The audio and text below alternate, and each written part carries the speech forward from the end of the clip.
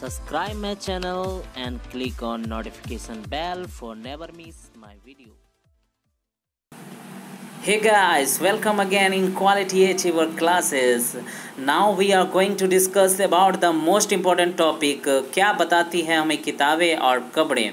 तो फ्रेंड्स, इसे अच्छे से आप एक बुक ले लो और नोट डाउन भी करते चले जाना। इससे पहले मैंने 3 चैप्टर पढ़ा रखा है, अगर आपने उसे नहीं देखा है तो ज़रूर देखें, क्योंकि बहुत ही इंपॉर्टेंट टॉपिक मैंने डिस्कस किया है और आगे भी करता रहूँगा। इस खबरों से जुड़े रहने के लिए आपको क्या करना होगा, बस मेरे चैनल को सब्सक्राइब करना होगा, कमेंट करना होगा और साथ ही साथ अगर वीडियो अच्छे लगे तो लाइक करना ना भूलें।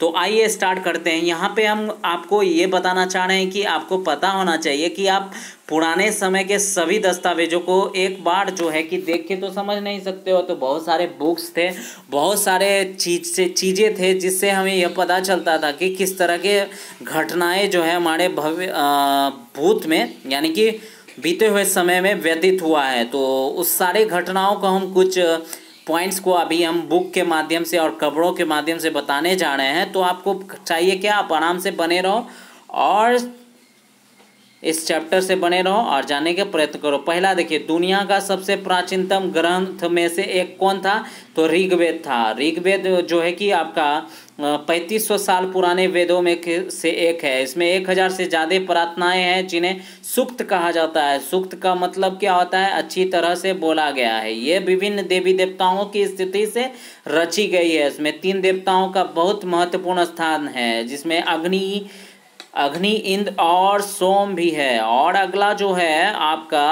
अग्नि जो है आग के देवता और इंद्र युद्ध के देवता तथा सोम एक पौधा है और इससे रिलेटेड खास पेय भी बनता था। और वैदिक प्रार्थनाओं की रचना ऋषि मुनियों ने की थी। आचार्य विद्यार्थियों को इस अक्षरों एवं शब्दों और वाक्यों में बांटकर स्वर पाठ द्वारा कंठस्थ कराया जाता था। ओके फ्रेंड्स, आप देखिए संस्कृत में अन्य भाषाएं भी थी। संस्कृत भाषा भड़ोपीय भाषा परिवार का हिस्सा था। भारत में कई भाषाएं जैसे आसामी, गुजराती, हिंदी, कश्मीरी, सिंधी, एशियाई भाषा जैसे फारसी तथा यूरोप के बहुत सारी भाषाएं भी हैं, और जिसमें अंग्रेजी, फ्रांसीसी, जर्मन, यूनान, इतावली, स्पेनिश बहुत सारी भाषाएं हैं। जिसमें कि आपको एक बात मैं कह सकता हूं कि उदाहरण के लिए मातृ माँ और मदर मतलब माँ होता है, जिसमें आपको पता होगा मातृभाषा भी बनता है। क्या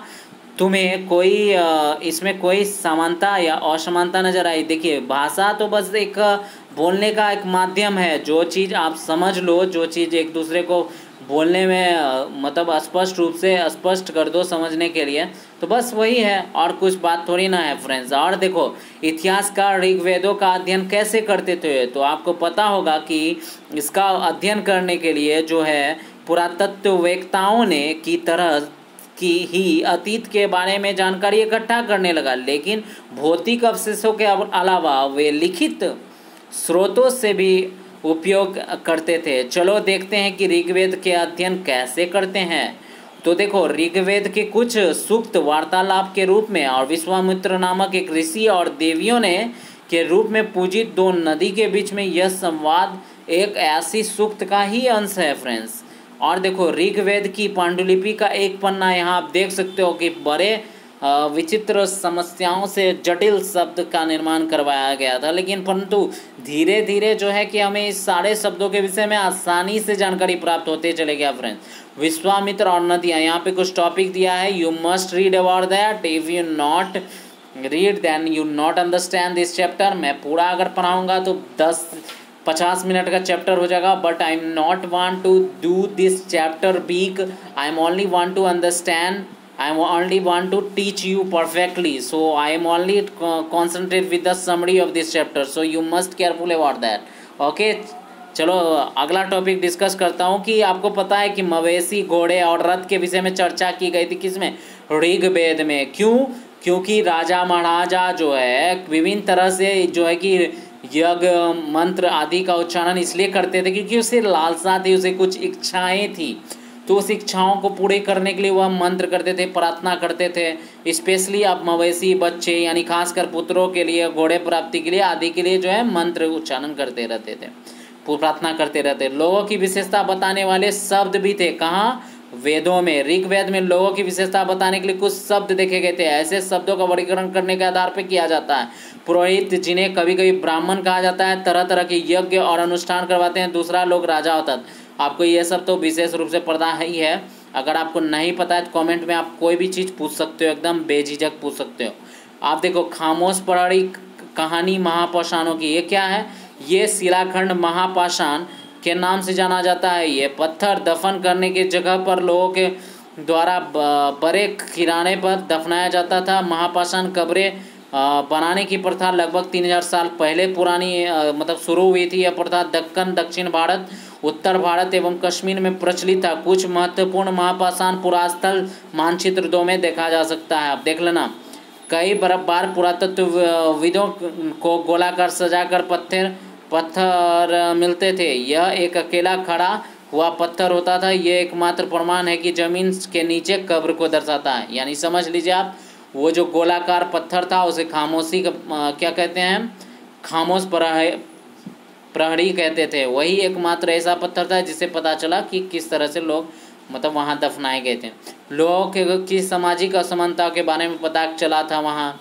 फिर कुछ कब्रगाहें खास लोगों के लिए बनाई जाती थी, जैसे राजाओं के लिए कुछ हो गया, इस तरह से अलग तरह। देखिए, इनाम गांव के एक विशिष्ट व्यक्ति का कब्रगाह था। इनाम गांव खोजो, यानी कि मैप में खोजना। यह भीमा के सहायक नदी के घोड़े के किनारे की जगह से, इस जगह 3600-2700 साल पहले मतलब पहले लोग रहते थे। यहाँ वयस्क लोगों का प्रायः गड्ढे में सीधे लिटाकर दफनाया जाता था। उसका सिर उत्तर की दिशा में होता था। कई लोग उन्हें घर के अंदर दफनाया जाता था। ऐसे बर्तन जिसमें कि शायद खाना और पीना हो, दफनाया गया सब के पास रख दिया जाता था। और क्या, एक व्यक्ति को 5 कमरे वाले मकान के आंगन में 4 पैर वाले मिट्टी के एक बड़े संदूक में दफनाया जाता था। बस्ती के बीच का बसा हुआ यह गांव सबसे बड़ा घरों में से एक था। इस घरों में एक अनाज का गोदाम भी होता था। इससे सबों के पैर मुड़े होते थे। तो फ्रेंड, ये इम्पोर्टेंट ईमान गांव के लोग का काम धंधा क्या था? यहाँ का काम धंधा फसल उगाना था और जानवरों से मतलब कि हड्डी आदि मिले थे। यहाँ पे कई हड्डियों पर काटने के निशान भी थे। तो लोग इसे खाते होंगे और गाय, भैंस, बकरी आदि को पालते थे। ओके, ये था उनका मेन। अन्यत्र क्या है? एटलस के चित्र में चीन को देखो। लगभग 3500 साल पहले यहाँ पे लेखन कला का सबसे पुराना उदाहरण मिलता था। जानवरों के हड्डी पर से भी लिखा जाता था। इसमें भविष्यवाणी करने के लिए हड्डियों कहा जाता था, क्योंकि मान्यता थी कि ये भविष्यवाणी बताती थी। राजा लोग लिपिकीय से हड्डियों का सवाल लिखते थे और जो है युद्ध जीत जाते थे। इस तरह से फ्रेंड कुछ इंपॉर्टेंट टॉपिक था। I think you clear every one topics.